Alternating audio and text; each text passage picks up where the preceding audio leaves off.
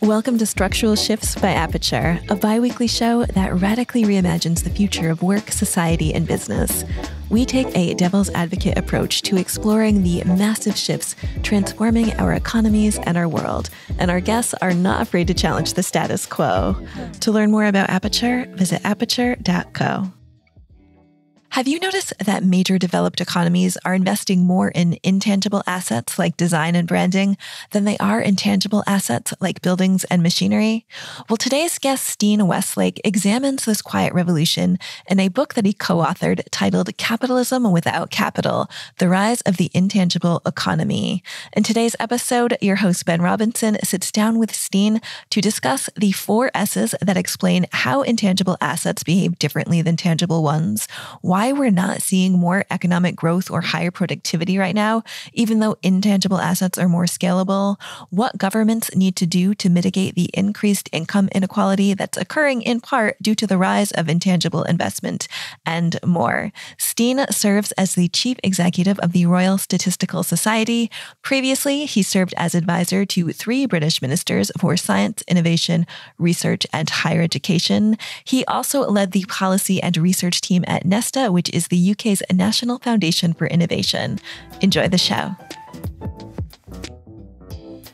Stian, thank you so much for coming on the Structural Shifts podcast. We're really delighted to have you on. I think there are few structural shifts as profound as the one you've been investigating, most notably through your 2018 book, Capitalism Without Capital, which is the shift from a tangible to an intangible economy. This is a phenomenon which has been playing out over the last 40 years in developed economies, and which, as we'll discuss, has likely been accelerated by the pandemic. It's also a phenomenon which, although it might seem slightly esoteric, is at the root of or contributing to some of the biggest changes we see in society, such as inequality, as well as in business, such as the rise of big tech platforms. So if it's okay with you, let's start by just defining what we mean by an intangible economy. So do you mind just kind of setting the scene and telling us to the extent to which investment has shifted from tangible to intangible assets? Yeah, of course. If we think about what the economy used to be like 40, 50, 100 years ago, the majority of the stuff that businesses, that governments invested in was stuff you could see and touch, what economists would call tangible capital. So it was machines, it was factories, it was vehicles, it was buildings, all these kind of things. One of the things that we've been noticing is there has been a really slow but pronounced change over time, such that now the majority of investments that businesses make, and by an investment, I mean something that you incur a cost upfront and that delivers you a benefit over time. Most of the stuff is stuff that you can't see or touch, things that you can't stub your toe on, as it were. It's things like investing in R&D to create new ideas, new patents, things like investing in marketing, advertising, customer understanding to build brands. It's things like employer training. And it's stuff that has this kind of fuzzy idea of things like organizational development. So if you think of a company like Apple, one of Apple's competitive advantages is their remarkable supply chain. Now, the supply chain includes some things that you can touch. It includes factories, but Apple don't own those. And those are to some extent fungible. The stuff that really creates value for Apple is these privileged relationships, the expectation of doing business, and their access to these suppliers, which allows them, for example, to get products to market at volume fast. These things are investments. They're costly to acquire and they deliver benefits over time, but they're very different from the world where your investments were the machines in the factory or the land that you grazed your cattle on. The book is full of brilliant graphics, but one of the ones that sort of really stands out is the one that shows that the sort of acceleration in investment in intangibles and the point at which it crosses over. So intangibles now represent or comprise a larger proportion of overall business assets than tangible assets. Yeah, that's right. So if you think of these as a percentage of GDP, so in relation to the size of the economy, for most of history, tangible assets represented a much bigger slug of the economy, that investment, than intangible assets. And about 10 to 20 years ago, depending on the country, those two lines cross. The intangible line has been moving up and up and up, slowly but steadily for decades. They crossed. If you look in rich countries now, intangible investment represents roughly 15% of GDP, of national annual output, and tangible asset more like 10, 11%. That crossing, one of the nice things about these kind of slow but steady changes is you can be pretty confident that these things are reliable. We have so much data on this. This is a change that's been going on for a very long time. You say we can be confident in the reliability of the data, but I mean, you use the term fuzzy for some of these intangible assets earlier on, and that sort of suggests that there might be things that are quite difficult to define and therefore quite difficult to value and capture on a balance sheet or in economic statistics, GDP statistics. So it's a really good question. And it's one of these things that they've traditionally not been very well captured in either economic statistics, the kind of thing that governments put together, or in business statistics, the kind of thing that your accountants will put together. And one of the kind of interesting parts of this work, my co-author, Jonathan Haskell, along with many other economists, have really spent a lot of the last 20 years trying to work out ways of measuring this intangible investment at the level of the economy. And they've used surveys, they've used fascinating historical data sets. It took quite a while to get a handle on this stuff, but the results are pretty conclusive that this intangible investment is growing. Where things get tricky, you mentioned company accounts. Sometimes there are things that are very easy to measure at the big picture, but they get harder to measure the more granular you get. And intangible investment is definitely one of those things. In that national accounts do a kind of okay job of representing this. Nowadays, most countries will record their R&D investment, they'll record some of their kind of human capital investments, but corporate accounting standards don't recognize this stuff. So you will find very few intangible assets on a balance sheet. And I guess one of the interesting aspects of this is if you look at the job of people who try and value businesses with a lot of intangible assets, so sell-side investment analysts, people who work for hedge funds or other investment funds, it's really interesting. There was a whole bunch of research done on what these guys spend their time doing when they're on CEO calls, CFO calls, and someone managed to code all these conversations. It turns out that most of these things are actually asking about intangible assets to try and understand the value of whether it's supply chains, whether it's the R&D going into the new product line. And there's a kind of an interesting opportunity here if you're involved in investment, because this stuff is harder to value. And if stuff is harder to value, that's good for the people whose expertise lies in valuation. It's true. I never, I suppose I had thought about it, but not in that, not like that exactly, which is, it's kind of an arbitrage opportunity, isn't it? Because I suppose superficially things like return on capital might be understated, or profits might be understated because so much of this stuff should be on the balance sheet, but is expensed through the P&L. And then just having a sort of better understanding of the things that are not recorded in annual accounts or in the annual report potentially gives you an edge. Right? Yeah, and I guess if you think about the way things have always worked in, say, on the sell side, when you look at sectors like pharma. So pharma is a sector that has always been heavily based on intangible assets. The value of GSK is kind of the value of its pipeline of drug ideas. And I guess if you're an analyst in that sector, what you've always done is basically you've done a bunch of valuations of the product, of what you know to be the product pipeline, with some kind of option value based on what you think the innovative capability of the firm is. And I guess in an economy where intangible capital gets more and more important, more of the task of investment analysis is going to look more like being a pharma investment analyst, or even a kind of an analyst at a VC house. Definitely. You talk about the 4 S's of intangible assets. Do you mind just running us through this? Because I think it's really critical that we understand the sort of properties of intangible assets. And since they behave differently, that then in turn means that economies behave differently and so on. So do you mind just telling us about the 4 S's? Yeah, totally. If you take away only one thing from the book, this is the thing to take away from it. So the reason why we should care about the change to intangible capital is that from an economic point of view, intangible capital behaves differently. And the 4 S's are the kind of 4 ways in which it acts differently. The 4 S's are scale, scalability, sunkenness, spillovers, and synergies. I'll just quickly give an example of what I mean by each of those. So scalability, if you compare an intangible asset to a tangible asset, a tangible asset, you can only get a certain amount of use of before you need to kind of invest. You need to invest in more of those tangible assets. If you own a kind of fleet of taxis, if you want to carry more than a certain number of customers, you need to buy or lease more taxis. If what you own is an algorithm for dispatching private hire cars like Uber, that is you can scale that, if not infinitely, then arbitrarily. You can scale that across a very large number of taxis in a very large number of cities. So valuable intangibles go a really long way. And one of the implications that means that we can go on to talk about is that If you're a big company with some valuable intangibles, you can get very big. You can create a lot of value. The second S, we talked about sunkenness. So sunkenness, this kind of refers to the economist's idea of sunk costs, the fact that sometimes once you've invested in something, you can't recover the value of it. And that's very much more true for intangible assets than tangible assets. So if you own, for example, an office building, a tangible asset, and you go out of business, you can very often sell that office building. You can recover quite a lot of the value from it, even if you're in a distressed sale. If you own a patent, you can sell patents, but patents are very often worth almost nothing to anyone apart from a small number of providers. A brand of a company that's gone bust is not worth a lot. And as we can maybe come to talk on later, that's got some really important implications for how you finance businesses that have a lot of intangible assets, because debt investors do not like sunk costs. The third S is spillovers. And the idea of a spillover is, with intangible assets, have a lot of spillovers, and that means that a company that makes them can't always be sure that it will get most or even any of the benefits of an investment that it makes.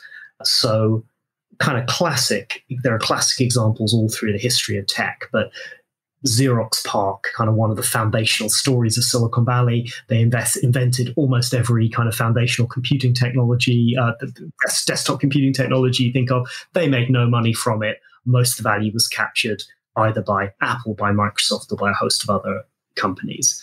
It's much harder to control those spillovers than it is with tangible assets, where we've got a set of very clear rules around them. They're kind of physical. They're kind of easier to keep tabs on. And so managing those spillovers becomes a really important part of what successfully managing a business looks like in an intangible economy. And then the fourth thing, synergies, is this idea that intangible assets seem to be especially valuable when you combine them in the right way with other intangible assets.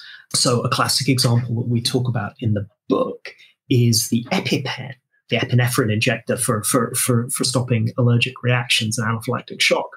And what we talk about in the book is how that isn't really a sort of typical pharmaceutical invention. In fact, it's based on a drug with a patent that expired over 100 years ago.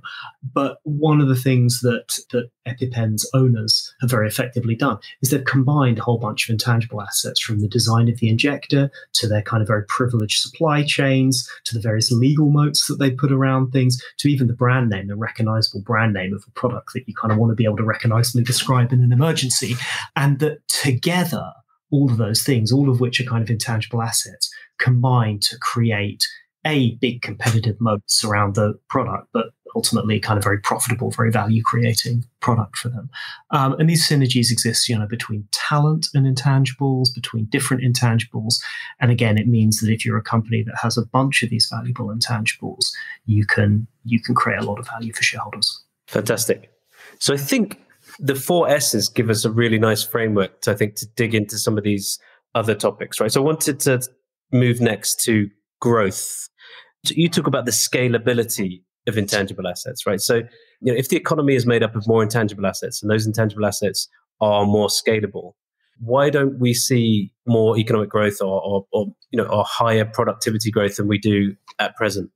So that's a really good question. It's something that really, ever since we started working about this, we've been wrestling with, and it's a big subject of our follow-up book, which is coming out later this year. But I guess one of the things here is that there is a lot of productivity growth at the moment. It's just not evenly distributed. So if you run one of these companies that can benefit from the synergies and the scale of intangibles, i.e. you own a bunch of valuable intangibles, you can scale them across a really big business, and you can combine them in ways that kind of make it very difficult to compete with you. Those businesses, as far as we can see, are very profitable. Their profitability is growing. They make a lot of money for their shareholders and their employees. And they're kind of seen as iconic businesses. So, your classic dominant internet platforms, Google and Facebook and whoever, would be examples of that. But, we see this in other areas as well. So, Domino's Pizza, classic example of a business that looks very old-fashioned, but has totally killed it in terms of developing a very, very powerful internet platform. So I guess you have a world where some businesses, because of intangibles, are doing really well. And one thing that we've been looking at is the fact that in an economy like that, because of these spillovers, you create a kind of perverse incentive for the rest of businesses. If intangibles have quite high spillovers, and if some firms are really good at getting the benefit of those spillovers, The rationale for investing for your kind of laggard businesses, your runners up in industries, is plausibly much less. If you're in if you imagine a very tangible based economy, like an industry like, I don't know, running a laundrette. Let's suppose the best laundrette has the best washing machines and the best building. If you run the kind of second best or the third best laundrette, you can catch up in due course. You can borrow money from the bank. You can buy better machines. It's kind of pretty obvious what you need to do to catch up because you can visit the other business and look at what they're doing. There you would expect to see over time that the gap between the most productive and most profitable businesses and the least would shrink because you can just copy. Now, if you're in an intangible economy, those dynamics change. Imagine you want to compete with Uber. Okay, you can try and develop your own dispatching app, but the scale effects are such that you're going to be up against vast fixed costs. It's very unlikely you're going to be able to compete with the huge amount of money that Uber can pour into their development. And because of scale, you won't be able to kind of amortize that across a large business. Okay, so you say, okay, well, I'll come up with some new product feature that Uber hasn't come up with. Let's suppose you're an absolute, product development genius and you come up with something.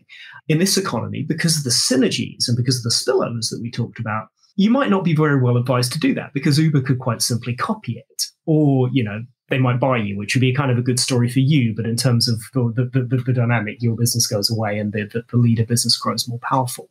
So rather than the world of laundrettes, where catching up with the leader is kind of about copying, it's about acquiring probably mass-produced fixed tangible capital that you can probably get a bank loan for. In the intangible economy, it's much harder to catch up like that. And I guess this comes back to your original question about, well, what might be going wrong with productivity? If you can imagine an economy where the best businesses are doing really well, are generating a lot of money for their shareholders, are being really productive, but there's a huge disincentive for a large chunk of the economy to invest and to catch up. In aggregate, that could come to an economy where productivity growth is actually pretty slow.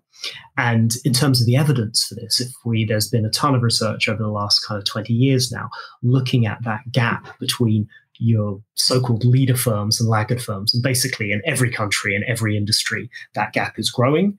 And really interestingly, it's growing the most in the industries that have the greatest number of the greatest proportion of intangible assets. Do you think there's another thing at play as well, which is in the world of tangible assets, economies of scale were eventually subject to diminishing returns, right? Whereas in the world of intangible assets, where we have network effects, you could argue that a lot of times you get just increasing returns to scale. You talked about Uber. I guess the more customers you have, the more drivers you can attract. The more drivers, the more customers, and so on. And you get these kind of virtuous, self-fulfilling, or feedback loops, right? That just sort of mean that you get increasing returns to scale, whereas in the past that was almost wasn't possible in economic terms. Right? Yeah, that's definitely true. And I think those network effects you talk about are a really important part of this kind of scalability of intangible assets. Do you think we should be using more antitrust? So you talked about Facebook, right? And when I think about Facebook, I think, the initial platform was super successful. It had very strong network effects. It delivered a lot of kind of of utility to its customers, but since then, it's copied features from other people like Snapchat. It bought Instagram, and I just wonder, should we be using antitrust to stop the big platforms from getting even bigger through copying and M&A, for example? Antitrust and competition policy clearly become very important in an era of intangible assets because of this kind of tendency of the best companies to do really well. The flip side is, I think a lot of the old rules become a lot harder to apply. So traditionally, we'd look at an economy and so we'd look at an industry and we'd say if the kind of concentration ratios are above a certain level, then that's a problem, and we need to break up the leader firm, or we need to block acquisitions. That becomes a lot harder in this kind of economy, I think, for two reasons. Firstly, because these synergies, because there are so many crossovers between different types of asset, it becomes a lot harder to define an industry. So, for example, what are Facebook and Google in the same industry? I mean, on one level, they're clearly not. One is a search engine, one is a social media site. But, if you're an advertiser, they might look a lot like they're in the same industry. Or, so it becomes a lot harder to make those distinctions. I think the other thing is that, the kind of silver lining of scalability and spillovers is that although businesses can thrive and grow and kind of their dominance can get entrenched. The flip side is when things go wrong, they collapse very quickly and new rivals can grow up very fast. So the kind of optimistic vision of competition in a world of intangibles probably looks a lot less like, it doesn't look like a market where there's kind of, 7 or 17 or 70 competitors all in the same market. It might be a market where you have people who temporarily look a lot like very dominant, almost monopolistic players, but where there's a lot of competition almost across industries, and where you have enough dynamism, enough opportunities for startups that people like Facebook and Google will occasionally get dethroned. No, I agree with that. I think there's not enough sort of documentation of negative network effects because, on the way up, it's exponential potentially. On the way down, it can be exponential too. Are you saying that competitive or antitrust policy is difficult to execute, therefore, we shouldn't try? Or are you just saying that we need to find new sort of yardsticks for anti-competitive behavior? Because similarly, it's difficult to look at concentration. It's also difficult to look at price, right? Because so often these platforms lead to lower prices because they're monetized indirectly, right? So I think it's a really good. So I think the short answer is it's probably the latter of your two things. It's more that we need to kind of come up with new ways of analyzing this, new ways of looking at it. And that's really tricky because one of the kind of nice things about the world of 20 years ago, if you were a competition regulator, your job, I don't want to say it's easy, it was a difficult job, but it was quite rules-based. There were ratios and there was a kind of whole, there was a whole academic infrastructure of how you would think about the concentration ratio in a particular sector. And although a lot of judgment needed to be applied to that, there was kind of some yardsticks. I think if you're looking at this kind of thing now, it becomes much harder. And in the same way earlier that we were saying that to be a sell-side investment analyst, you need kind of skill becomes more important and the job becomes harder. I think that's also true if you're a competition regulator, which I guess where that takes you, if you're sort of saying, what does this mean for politics or for public policy, is a really unfashionable position. It basically means you need to spend more money on people who've been derided as bureaucrats and pencil pushers, more money on their kind of analytic ability, and be more willing to at least consider innovative approaches to how you do those kind of things. But it all becomes a bit less objective, doesn't it? Because in the same way that, a sell-side analyst, you could sort of test in advance their ability to sort of understand a company accounts, or you could test, a civil servant's ability to understand, legal framework or similarly, financial information. It's very difficult sort of, ex ante to understand or to kind of determine how good people are going to be at those jobs, right? And therefore how much to pay them and so on, right? Well, it becomes much more judgment based. And I guess one of the things that we know from, there's I think a whole branch of kind of management science looking at this kind of thing, that if it's harder to measure performance in these jobs and more discretionary and more judgment based, that typically leads to higher salaries, and it's a more costly process to run. But I was thinking in the world of antitrust, if decisions are taken more based on judgment, then I suppose they're more open to sort of legal challenge and so on. It all becomes a bit... You're absolutely right. And I think it's really interesting. We see that across the piece as a result of intangibles. So it's not just, we can come on to talking about this a little bit later, but this is also an implication of spillovers, for example. We are probably in a world where one of the issues of spillovers is businesses will invest less that is kind of socially optimal in stuff like R&D. If you're in a world where you want more R&D investment, but businesses won't do it, that probably means you need governments or research institutes to do it. Again, that's quite a judgment-based process. Yeah. So you're sort of saying you've got to trust people in positions of authority to do this kind of thing, which is particularly challenging in today's political circumstance. So that's a real dilemma here, I think. Do we need stronger IP protection? Because I guess it's a double-edged sword, right? Which is, what's the right balance there, do you think? So I guess the things we're trying to balance, the spillovers of intangibles would suggest that you want kind of tough, clear IP rules, because you kind of want to make sure that the stronger your IP rules, the more the incentive to own IP and to invest in it are. Now, the thing that complicates that is the synergies between intangibles. So if you take a kind of product like Spotify is a great example of something born out of the synergies of intangibles, because you've got music rights, which are kind of a one intangible asset. You've got the software and the network and the customer insight that Spotify have. By combining those, they've created a really valuable product that, many of us are very happy to use. Now, certainly what people at Spotify have always told me is that if the music rights industry had their way, if they had tougher IP rules and kind of more political influence, that Spotify would never have been allowed to get off the ground. They would have been sued and out of existence in their first year or two. Now, I guess that's a kind of great example of if your IP rules are too strong, you don't have a problem with spillovers. So, people will very happily make lots of music because they'll make lots of money from it, but you'll never get an innovation like Spotify because it will always get crushed. So I guess this comes back to what you're saying. You need to strike the right balance between the two.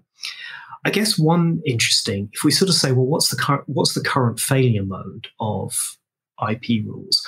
I would suspect there's probably quite a range of IP rules that would work okay.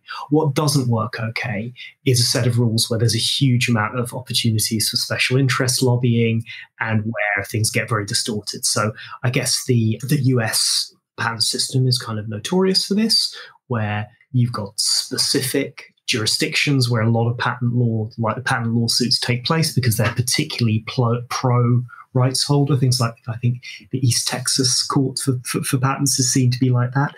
Similarly, in the US, you've got quite a lot of uncertainty. So you might have come across the copyright lawsuit over Pharrell Williams and Robin Thicke's song Blurred Lines.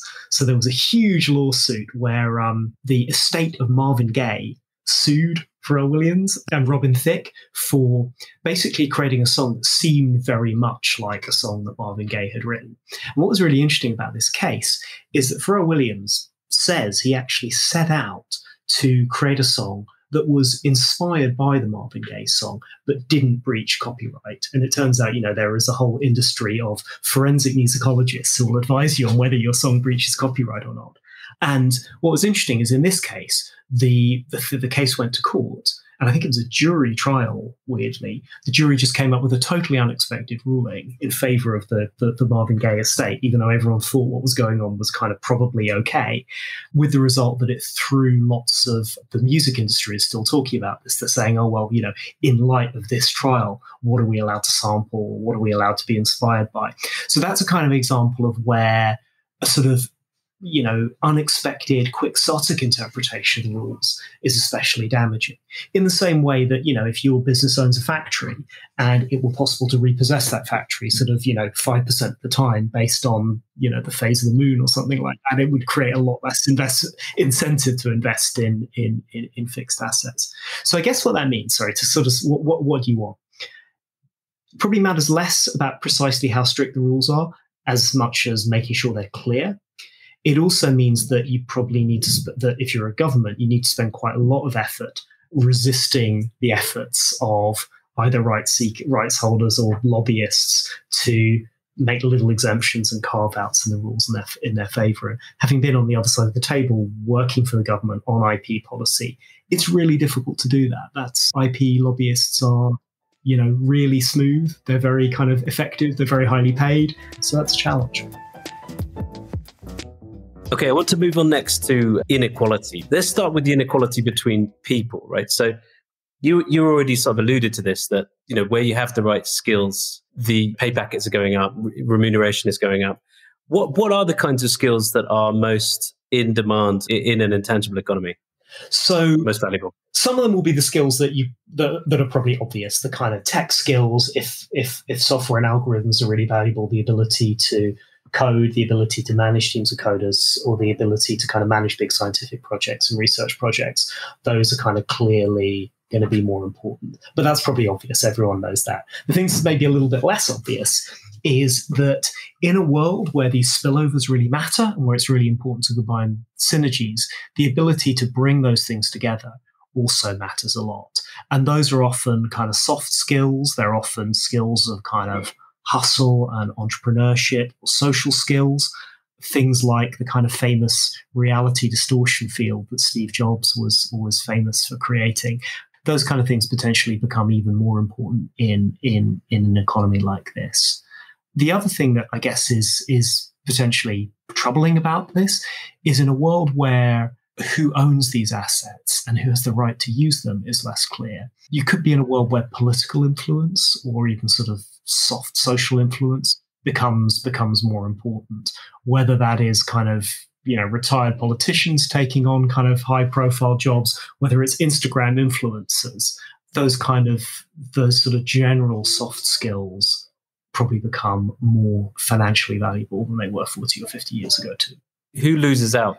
What skills are less valuable, less solicited in this new world? Well, so I guess, one direct effect is that in some cases, these intangible assets directly relate to making some more routine jobs even more routine than they already were. So kind of the proverbial example here is, say, working in an Amazon warehouse, where compared to a traditional warehouse job, intangible assets allow you to be more monitored. They generate a quicker work pace, which I think, the most people say this makes these jobs less enjoyable and less well paid than they would otherwise be. So there's a kind of direct effect there. But I guess there's also an effect where if what you're saying is social status, social privilege, educational opportunities become more important, the flip side is that the pain of not having those things gets higher. So, if you are more socially excluded, if you're in a place that doesn't have these kind of job opportunities, it's kind of not surprising that you will feel more left behind, and that your kind of sense of social exclusion, which, there's always been kind of a divide between the big city and the kind of small town or the countryside. That's always been there culturally. But the fact that cultural divide gets kind of underpinned now by an even bigger economic divide is kind of, you can see that playing out in our politics and our kind of society at the moment. We definitely see that sort of bifurcation of society and things like the Brexit vote, right? 48-52. Are we seeing, do you think, in a way, more losers than winners? I mean, relatively speaking, right? Because, we don't see massive, rise in unemployment, but what we do see is potentially a big bifurcation in the quality of the employment and the remuneration of employment. And I'm just wondering, since we can see inequality is rising, is that because, there are increasingly a small number of winners, if you like, or big winners, and then the overall population is tending downwards in a way, right? In terms of, real income. Yeah, I mean, I think it's always hard to say what the, what's ultimately driving inequality, because, you can always, even if you have an employment system that's creating a lot of inequality, you can always tax, you can always redistribute to generate kind of more equality afterwards. I guess the kind of an optimistic way of looking at this is that this intangible economy, as well as generating some of these kind of superstar jobs that are really prestigious and really highly paid, it also generates a lot of jobs that are potentially more satisfying, more fulfilling for people to do than your kind of traditional job 50 years ago, even if they're not as highly paid. So, there's a lot of jobs in the creative industries that are not particularly highly paid, but all the research that's been done on well-being suggests that people actually like doing these jobs much more than kind of potentially some jobs in say traditional manufacturing. So I wouldn't be totally pessimistic, but it's definitely something that we need to be aware of, where this kind of bifurcation between these elite jobs and a kind of more socially excluded mass. What do we do about inequality in this way? Because you said we have, I suppose, a small number of superstar firms, a small number of superstar individuals earning. I don't know if this could be used for sort of excess rent, if you like, or whatever, excess returns on their skills or excess. Is the answer to tax that and redistribute it, or is that a sort of an industrial age policy idea that doesn't hold so well in the digital age? I don't think we should give up on tax and redistribution yet. I think that is pretty important and is still worth doing. And for all that people talk about international tax avoiding companies, I think there's still quite a lot of low hanging fruit there. In a country like the UK, you can just employ more tax inspectors, and we've kind of underinvested that. There is probably low hanging fruit in just basic compliance. So we shouldn't use the intangible economy as an excuse to give up on doing just the basic stuff to make society fairer. I guess what you then get is, I think there are then some interesting angles where aspects of the intangible economy we maybe exacerbate sort of unexpected problems of inequality. So one thing that there's been a ton of research on looks at the cities that do really well out of the intangible economy. There's been research on this both in the US and in the UK. And one thing that's really interesting, if you take sort of the Bay Area, Northern California, great example of a place that's been very successful because of intangible assets, not just computers, but even before that. And what the research shows is that once upon a time, housing in and around the Bay Area was pretty cheap. It was easy to build more housing when you needed to, and therefore the cost of renting or buying a house nearby was kind of somewhat affordable. And what that meant is if you had people making a lot of money in, say, San Francisco, that wealth somehow got spread around because it was easy to move from a poorer part of the US to San Francisco, even if you didn't have high skills, and you could take a job. And you could take a low-skill job, but because you're in a place where there were lots of people making a lot of money, you would get a pretty high wage relative to what you would have got had you stayed where you were. And what people like Enrico Moretti, an economist who looks at these things, have documented is that that's kind of changed because it's become much, much harder to build new houses in places like San Francisco. It's definitely true in the southeast of England as well. And what that basically creates a really hidden sort of unfairness, because if you grow up in a kind of place where there aren't a lot of great jobs, and for whatever reason you're lucky enough to have a good education, to have the skills where you can take advantage of the intangible economy, you probably have a high enough salary to make it worthwhile moving to London or San Francisco. You can afford the crazy rents, your landlord will suck up a lot of the money, but it just about makes sense and you can grow there. But if you aren't in that position, you're stuck where you are. So the old world where, it's very unfashionable to talk about money trickling down or trickling out. In the old economy, it did that much more than it did now. And one of the real barriers was rents. So I guess what this means is one of the ways of tackling inequality in an intangible economy, surprisingly, is through a very tangible asset. It's through housing. It basically means that making it easier to build housing, making it cheaper for people to move to places that they want to move in becomes even more important. Yeah, so I guess you can't have social mobility without geographical mobility, or it's much harder. Right?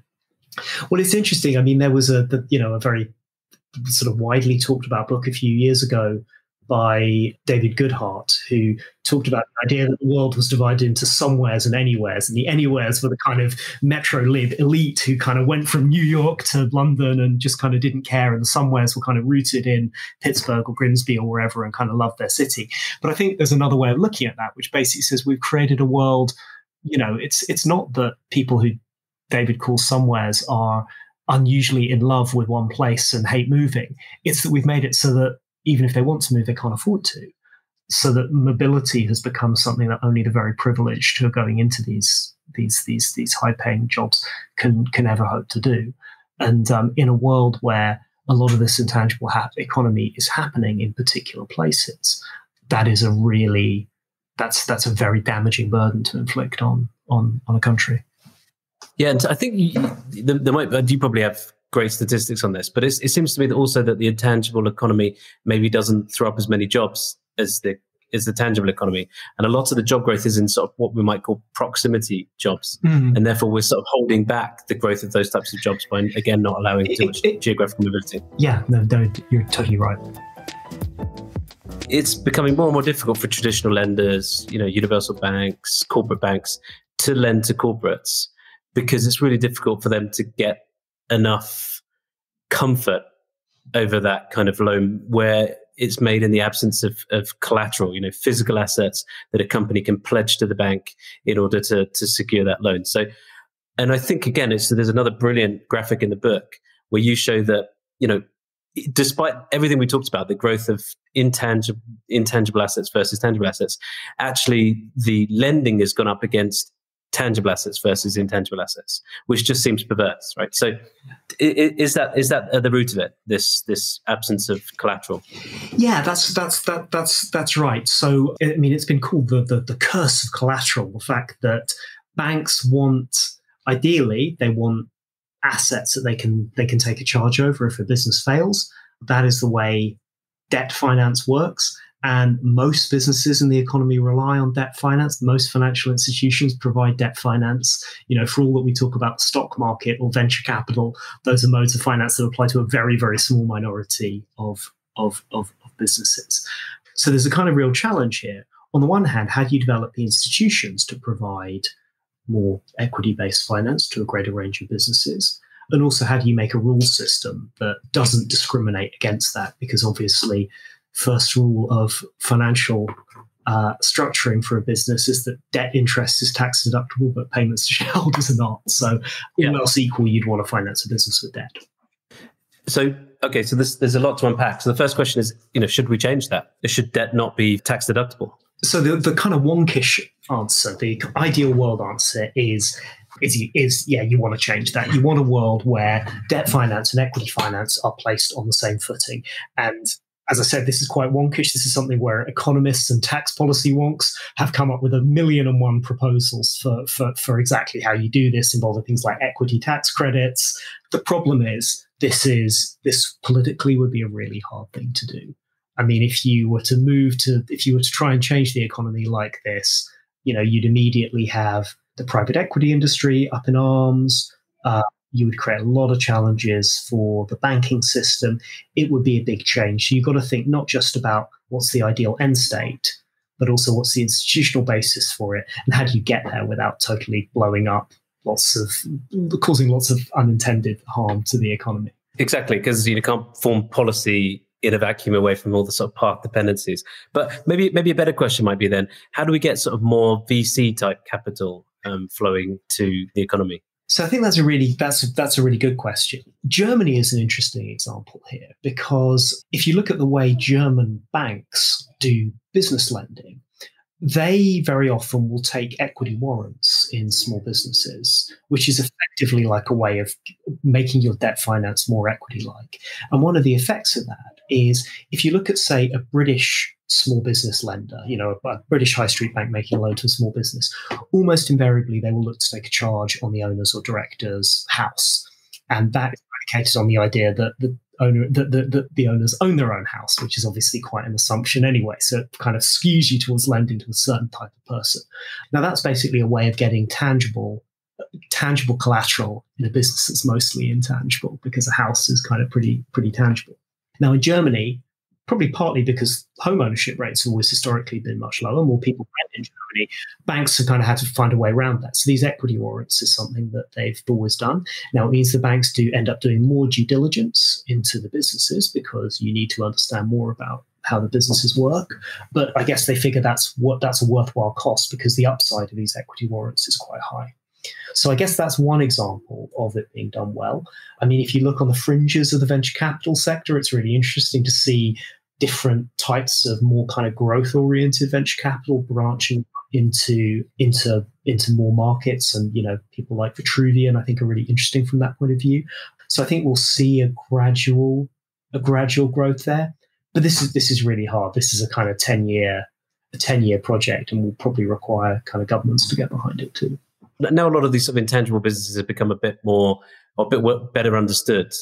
And, so you see people lending, for example, putting debt into businesses that have SaaS revenues, or you see people putting debt into businesses where they understand the mechanics of a game, for example. They know at the point at which a game is going to get large pickup, and they're happy to invest to allow the games provider to invest in paid advertising on Facebook or whatever. So I think people ask, I think maybe the idea that debt no longer works is perhaps too simplistic, and maybe just debt needs an upgrade, or the people that That's definitely true. And I guess obviously, anyone involved in debt markets will know, some lending is against collateral, but actually, a ton of debt is lent against cash flows and expectations of cash flows. So, but I guess to your point, what that does require is a greater understanding of what those cash flows look like.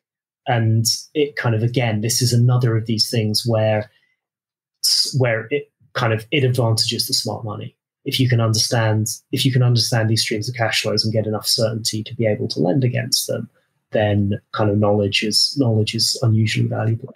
Something that's only sort of really occurred to me lately since I started a business, right? Which is, if I invest capital on the stock market, this may vary jurisdiction to jurisdiction, right? But I face a sort of capital gains tax of X, right? And that capital gains tax is the same as if I take a much more risky stance of investing in a business that creates employment, it generates intangible assets with spillovers and all those things. So do you think we need a sort of separate treatment of people depending on where the gains from capital come from? That's really interesting. I guess, we've got some kind of limited examples of that already. There are some tax breaks for providing risk capital, either in the UK, things like the Seed Enterprise Investment Scheme, venture capital trusts, and so forth. So the kind of principle is there already. But it's a really interesting question. I think, broadly speaking, ways of, if these spillovers are good, then ways of subsidizing those, whether that's through direct funding or tax breaks for capital, that seems like there's a strong economic case for that. And then the last question I wanted to ask you in this section was really around the role of government here, because you've probably seen it, that there's Mariana Mazzucato, I think, her diagram where she showed just all of the sort of constituents of the iPhone and how many of them were spillovers from government fundamental research. And I'm just wondering, because there's been sort of, I would say, a reduction in government fundamental research in a lot of countries, right? Because there was this sort of ideology of that crowding out private sector investment and so on. But do you think we should maybe shift the balance there in the debate and push more money towards fundamental research? I think there's definitely a really strong argument for saying government should be funding more things like R&D, because they have these spillovers. If you just leave it up to business, you will get less of that than you would otherwise get, because businesses can't be sure they will internalize the benefits. And I think one of the really important things that kind of Mariana's book it really made the case for that in a kind of very powerful way, which is really important.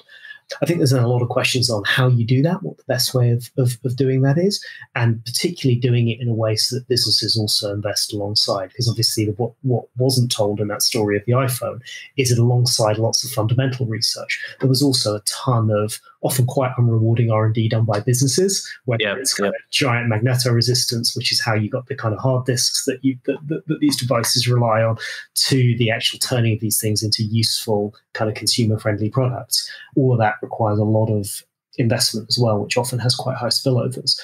So public investment, yes, we absolutely need more of it. And it's quite welcome that a lot of governments, I think, are moving in that direction.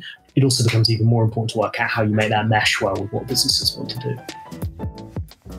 So many people talk about this sort of K-shaped economy, right? Where everything that was sort of analog is really suffering, and everything that was digital or intangible is kind of accelerating.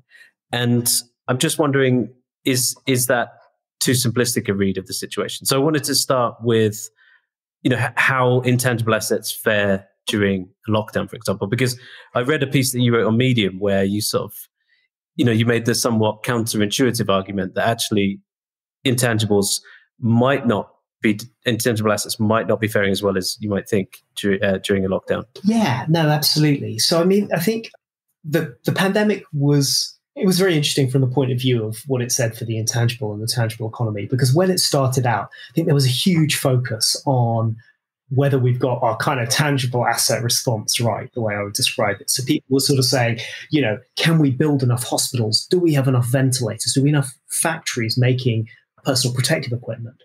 And, everyone was very impressed when in Wuhan they built this huge new hospital, and we were saying, would the UK be able to cope? Would the US be able to cope? And then those countries, we built the Nightingale hospitals. Everyone said, phew, this is great. Wow. So this was all about tangible assets, physical things. And I think what people kind of rapidly realized is that actually that wasn't the real challenge. And it wasn't the thing that people struggled with, because actually what people came to realize was really important was what you could call intangible assets. So first and foremost, it was, can we develop vaccines that are effective, and can we put in place the supply chains to get them out there? Both classic intangible asset problems. Can we put in place test and trace systems? And test and trace systems, they're made up of software, they're made up of processes, they're made up of data. Those were classic examples of intangible assets. And some countries did them really well, and some countries did them maybe not so well.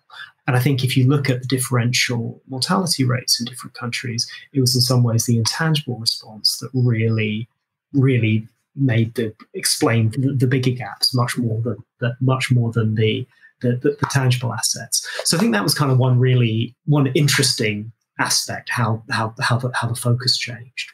I guess another really interesting question here is what the move on many people's part to remote working has done. So certainly in the UK, the latest statistics, 35% of people are now working entirely remotely. The historical figures for that before the pandemic struck have been like less than 5%. So that's a really big change. And of the 65% who are not wholly working remotely, a fair chunk of those people are doing some remote work.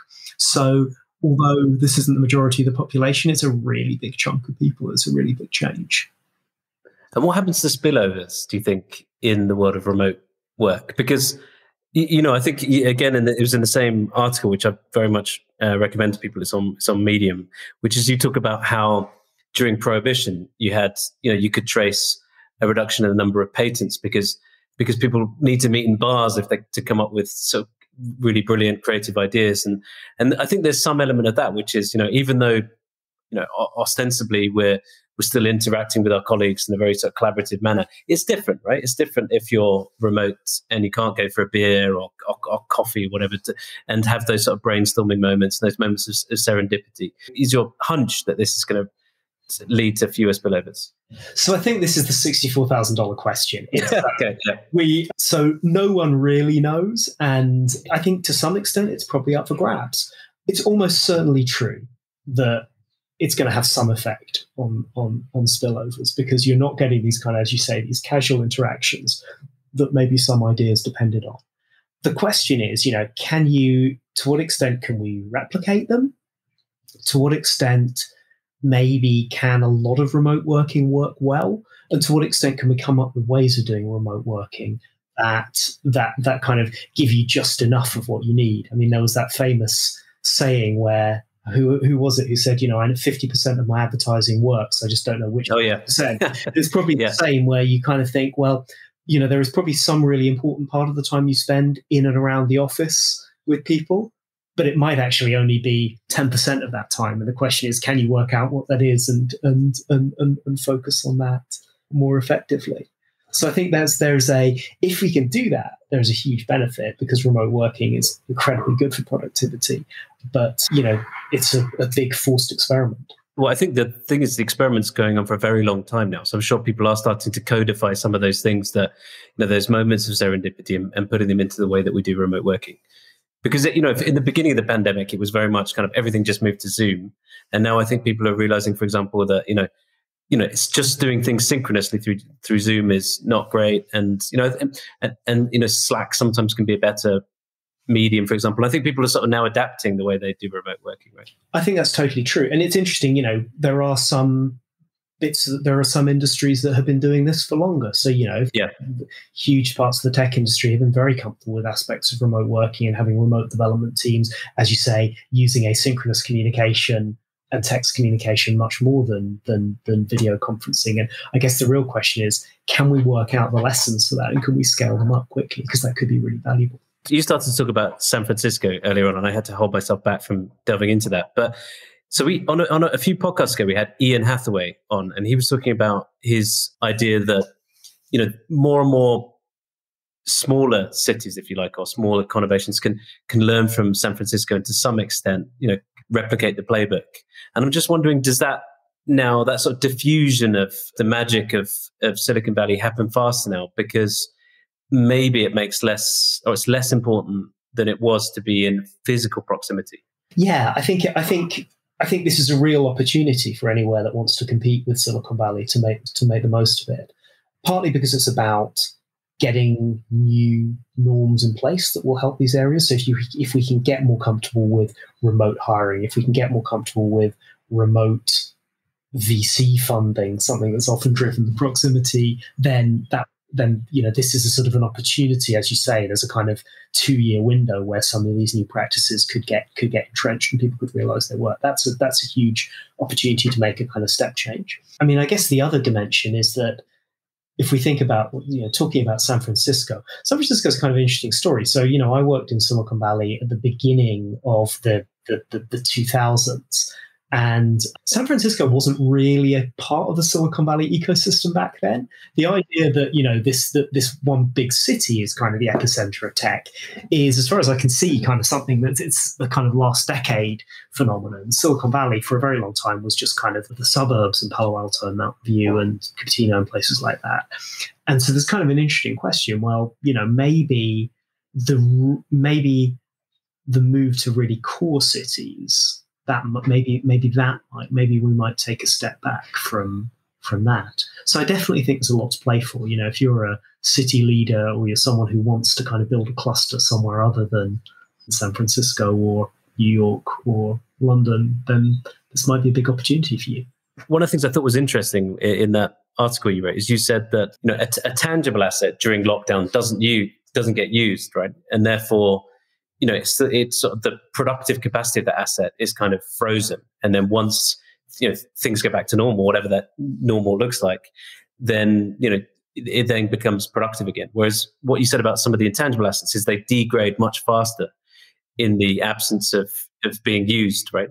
And again, it was something that I thought was quite interesting because I think there's been this sort of assumption that everything intangible is benefiting and everything intangible, you wouldn't want to be an airline. And it was just a more nuanced kind of view of tangible versus intangible assets. Yeah, you're right. I mean, there's this kind of question we were thinking about, well, what's the economic cost of leaving an asset, a business, unused for a while? And we were speculating that maybe for a very physically intensive business, that cost was lower. So it was easier to kind of mothball a factory and turn it back on again than it is to mothball an advertising agency and turn it back on again. But that's very speculative. And I think that's something I don't think anyone knows the answer to that. So there's lots of real-time economic puzzles kind of going on right now. Okay. And this is the only sort of political question I will ask, which is, do you think that the pandemic is kind of giving a backdrop or a unique set of circumstances in which somebody like Joe Biden could introduce, a massive set of policy initiatives, a New Deal, if you like? And because one of the themes that we talked about is every sort of policy initiative we've talked about the sort of really difficult politics around it, right? So, for example, opening up planning restrictions, I'd imagine, is a very difficult political thing. Changing the tax relief on debt would be a very difficult thing politically to introduce. So does it give, the pretext for sort of more ambitious political maneuvers? So I think there is definitely the need. There is a platform of policies that would be really great to put in place, whether that's more investment in R&D, planning reform, making sure that we kind of create the opportunity for people to take on these new jobs, investment in education. There's definitely a need for that. I think the kind of the really difficult thing is that in an age of populism, all these things get harder to do. So I talked earlier about how when we were talking about competition policy, that really actually what you need is, more bureaucrats, more pen pushers, and to give them more power. Now, that is a pretty hard sell in the age of QAnon and, rampant populism in most countries. So you have this kind of weird situation that the need for this kind of institutional reform is greatest at a time when the political dynamics push you in the opposite direction. If you want to sort of say, let's spend more money on R&D because that will lead to good business opportunities and create economic growth and more jobs. What does it mean when you say invest more in R&D? It means you're going to tax people more and you're going to pay that money to kind of liberal elite scientists. Yeah. That's the kind of paradox. And I think it's really interesting to see different people trying to negotiate that in different ways. And you don't think that the pandemic gives kind of enough political capital for once to unlock the paradox? So you think it's not as simple as that? It might do. You're right. You're totally right. Maybe the pandemic will give the opportunity to do this, and maybe it's the kind of thing where even if you can't do the big push, you can get some of the way there, and that will still make a difference. It's definitely tricky because the politics and the policy push in opposite directions. Would you mind telling us or sharing with us one of your favorite books? A really interesting book I read recently is a book called The Hungry Empire by Lizzie Collingham. And it's what's fascinating about it, it's basically a book about the history of the British Empire seen through the history of food. And what's so interesting about this, it obviously speaks to a lot of issues around global history, around race, around the relationship between Britain and the rest of the world, all of which is super topical at the moment. But it does it through a prism that I think will be really interesting to anyone who's interested in technology, in kind of economics, in the kind of the business of how the world works. It's a long way from technology, but in some ways it's a book that's very much about technology and a lot of the issues in the world today. So it gets a strong recommendation from me. Okay, I'm going to read that. And we'll share, for the listeners, we'll share the links to all of these on our website. So next one, a favorite recent article. For me, I think the something I would absolutely recommend here is the work of Enrico Moretti on cities. And we talked a bit about it earlier, but he wrote a great book called The New Geography of Jobs and a few articles based off that, where what he looked at was the way that we live in a world where great cities, dynamic cities are increasingly economically important. But one of the problems that we have is that the ability to live there, to afford to pay the rent there and move there is unequally distributed because we make it harder and harder to build in these cities. And he effectively made the case that it's totally kind of countercultural in an age where we like to talk about somewheres and anywheres, but he talked about the fact that actually what lies at the heart of our problem is the fact we've made it harder to move, and this is not something that people actually want, and it's not something that makes people happy. So to me, that's a kind of very important and topical article right now. And then next one is a favorite. I hesitate to use the word influencer, just or like a favorite thinker, somebody whose essays and articles you regularly turn to. And this may be, I don't know if all of the people you have on say this, but I'm addicted to the blog of Scott Alexander, who used to write Slate Star Codex. He's now gone onto Substack, and the new version is called Astral Codex 10. You may know he's a US-based psychiatrist. He's kind of very involved in the rationalist community. But he writes about technology, about economics, about psychology, about kind of almost anything. He has a kind of an absolutely incredible writing style. Everything he writes is an absolute breeze, but he does it with a kind of an incredible kind of good nature. So a strong recommend from me. But this is exactly why we ask these questions, because I confess to not knowing Scott Alexander. So amazing. His newsletter. Okay. Next one, a productivity hack, something that enables you to operate at scale in the intangible economy.